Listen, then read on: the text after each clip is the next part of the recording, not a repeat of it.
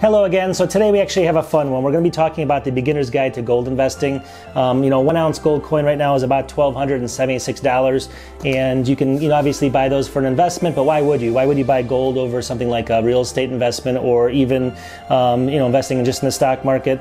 Stay tuned. I'm going to kind of go ahead and show you a couple of examples about gold and why people invest in it, why they don't, and we'll even talk about Warren Buffett a little bit. So stay tuned, and we're going to dive into it.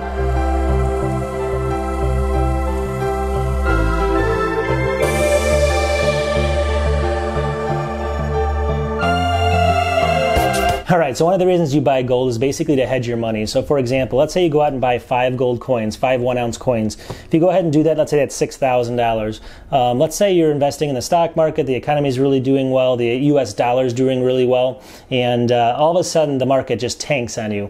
And usually with gold, what happens is when the market tanks and when the dollar drops, gold actually will go up in value. So basically it's kind of almost a hedge. If you know, like a pendulum, when this side's down, gold goes up. And it's not always the sense like that, but it does seem like it does that a lot. And I think, obviously a lot of people will agree with me. So it's more of a hedge that, if you actually buy a lot of stocks and you do other investments, gold will kind of even it out in the bad times. And it'll actually usually go up when the economy gets worse because people more tend to buy it because they're afraid of the economy. So basically that's one reason. It's probably the main reason people buy gold is to kind of hedge their money. And that's one of the, a lot of the big rich people do the same thing. They buy a lot of investments, a lot of real estate, but then they have that gold tucked away just in case something hits the fan later in life. Also, if you guys do hear a little bit of background noise, there's a big storm going on right now, so you guys may hear some thunder or some rain, so just keep that in mind when you're listening. All right, so gold in general, if you were to take all the gold that's basically been dug up in the world, it wouldn't even fill 4 Olympic-sized swimming pools. So that puts it in perspective how much gold there's out there. There's not a ton. I mean, obviously Olympic-sized swimming pool is huge, but in the entire world and all the people that have gold jewelry, gold bracelets, gold everything, it can only fill just short of 4 Olympic-sized swimming pools. So right there, it tells you that there's some value to it. Gold is going to be used for, again, jewelry, electronics, medical, various things like that. And that's where it gets some of its value from. And then the other value, again, is going to be more intrinsic. It's going to be basically things that go back a long time in history. People just like gold because it's obviously limited. Like I said, it doesn't fill up too many swimming pools. So there's a reason why people like it for that reason as well. But should you invest in it? All right, so gold really holds its value, what does that mean? So basically back in, I'm making these numbers up, but back in the 1900s, let's say 1901 or something, let's say you wanted to get a wagon or some kind of thing to pull, your horse would pull. Well, basically a gold coin might have been worth like $20 back then. 1 full ounce of gold could be worth $20 back in 1900. Well, that $20 though could have bought a whole cart that your horse could have pulled.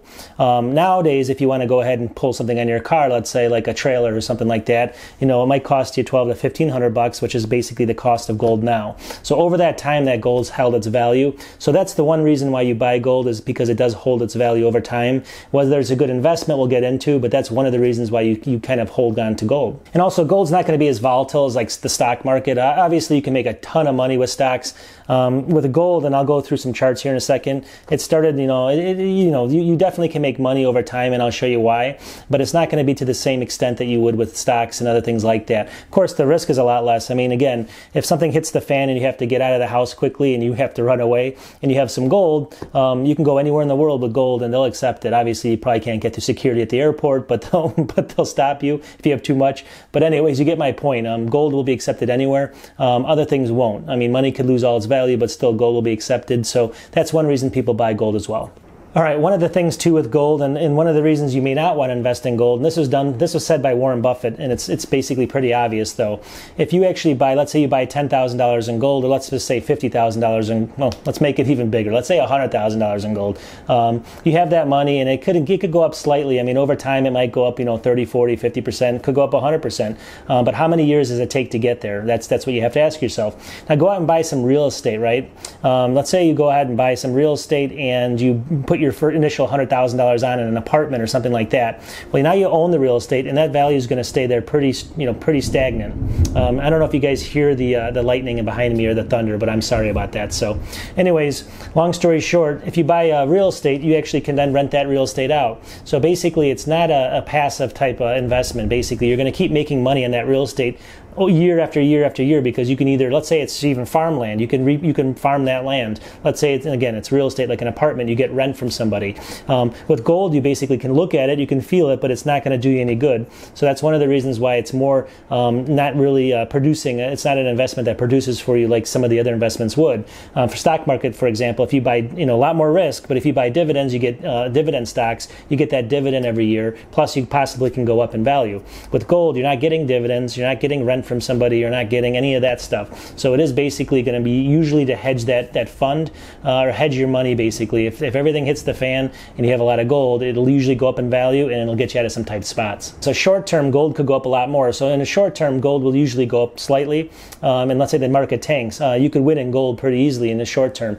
But over many, many, many years, and this is what Warren Buffett said basically, is that he really wants to put his money in real estate and stocks because of that producing factor. Gold, usually those things will completely outproduce or outwork the gold in that time. I'm sure he has gold in case, again, something happens and he needs it, but he kind of hedges it that way, and he doesn't have a big portion of his portfolio in gold. All right, I'm just going to show you guys a couple little quick things here online. I'm going to go to a screen share, so stick with me. Alrighty, so I'm going to show you guys a couple things here. I want to kind of break this down to show you why gold could be a good investment, or maybe it's a really bad investment, depending on what you see here. So basically, here's 1 year in gold. If you can see it, it actually was, over here it was around, let's say, 1320, 1340 over here. If you can see my mouse, it actually went way down. It was down around 1200 somewhere in October of 2018. And then it came right back up to about 1300. Now it's down to about 1280, somewhere 1270, 1280 right over here. So you can see over a year, obviously, it's been pretty stagnant. I mean, it went down and came back up. Again, it's a hedge on your money, so don't expect to make a ton of money on this. But if you kind of go 2 years here, it looks like about the same. But let's expand this about 30 years out. And if we extend it around 30 years out, you can see that way back in the 90s, way down here, gold was around, let's see this, it was $363, and even got lower than that, $352, even down here, $254 an ounce. So obviously at $254 an ounce, and now we're at 1,200, that's about 5 times. So that's about 500%. So in those 30 years, you could have potentially made 500% on your money, and you would have had that hedge. If the stock market collapses, then gold will actually go up and even further than this. So you have that safety net. Now, that seems great, obviously. Obviously, in more modern times, it's been more fluctuating, so you could have had an investment since 2010 and made no money. In fact, you could have lost money. So that's something to consider as well. It hasn't had the same kind of exponential growth as it has way back in the day. But still, it's still good to own some gold. But let's take a look at that, and this is basically what you have to look at right here, this chart over the history, and you can see that lately it's been pretty stagnant. But it is a hedge. So let's go to Amazon now. This is the example I like to use. So if you go down to Amazon, and this is why, of course, stocks are way more risky. They're going to have tons more risk, and you're going to have to be very, very careful when you invest in stocks. Stocks have sometimes a lot of dividends and things like that, but I just like to use this as an example. If you can get lucky, you can find that unicorn of a stock, you can get rich, but it's almost impossible. A lot of people can't do it for some reason. But look at this stock, for example. Way back here in 1997, this was at $1.73. $1.73. And now it got up to around $2,000 right over here, and that was in 2018. So $1.73 to $2,000. So let's go ahead really quickly and we'll do the math on this. So basically, if we take, let's say we invested $10,000 in Amazon way back here in 1997. Let's divide that by 1.73. So we actually would have bought 5,080 shares. So we would have had 5,080 shares back in 1997. Now it's worth $2,000. So let's go ahead and punch in 2,000. And you can see here by these numbers, you might not be able to see that clearly, but it's basically going to be $11,560,963 that you would have made off of that stock. $11,500,000. Now, granted, you would have had to pick the right stock at the exact right time and not freaked out when it went up and when it went down, and not sold it and actually just held on to it. And it would have been, what is that, 20-something years, 25 years of your life that you would have had to hold on to it. But as you can see, that's nowhere close to gold. Now, granted, if this stock collapses, and let's say people here had bought it way up here when it's really high, and a lot of people did, usually that's what happens, the stock just plummets, let's say, at that point, it'll be nice to have gold because gold will skyrocket in price, and then this stock will be worth nothing. So you can see that's why it's a hedge. So anyways, I just wanted to show you these examples. I know it's just really quick, but it's important to see the examples, and then we can kind of go from there, and I'll continue with the video here in a second.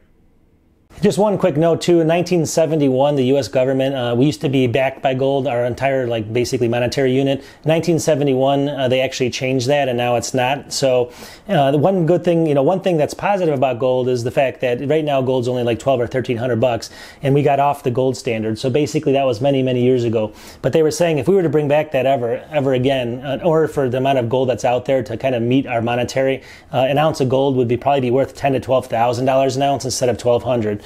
Will that ever happen? No, probably not. But it's just something to think about, that gold's probably worth actually more than it's actually selling for.